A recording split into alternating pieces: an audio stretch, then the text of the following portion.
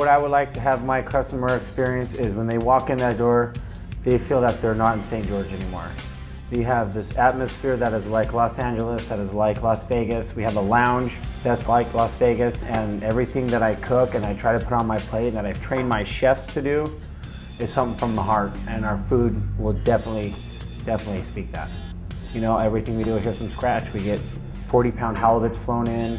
We do all the butchering in the house. So, I mean, it's really like going to a large metropolitan city, but you're in St. George.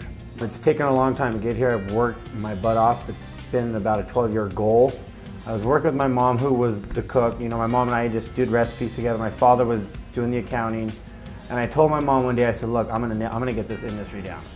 I'm gonna nail this industry, I guarantee it. And it was just, I've kind of been in it. Even my first job, I was doing pizzas at the pizza factory. You know, and then I just was born when I was cooking when I was 4 years old with my grandfather.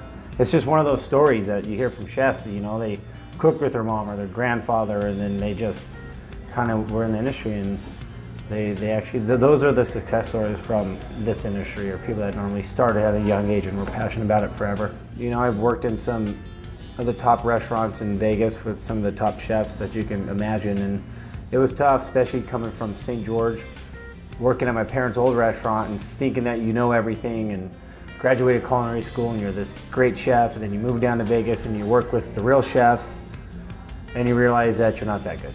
And you pretty much have to get broken down and start from the bottom and work your way back up to the top. And that's what I did.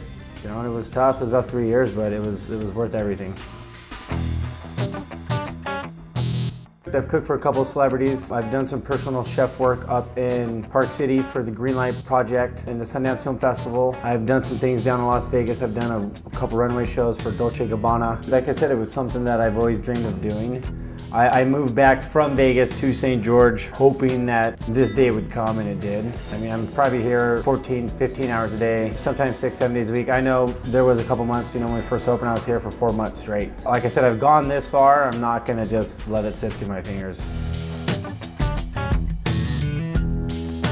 Hi, my name is Johnny DeVivo, chef owner of Scaldonis. I would like to invite you down to come enjoy our beautiful, beautiful restaurant, beautiful lounge, and food that has passion brought into it. We have wonderful service, Las Vegas, New York style atmosphere, and the food to back it up. Come down and see us. We'd really love to have you. Thank you.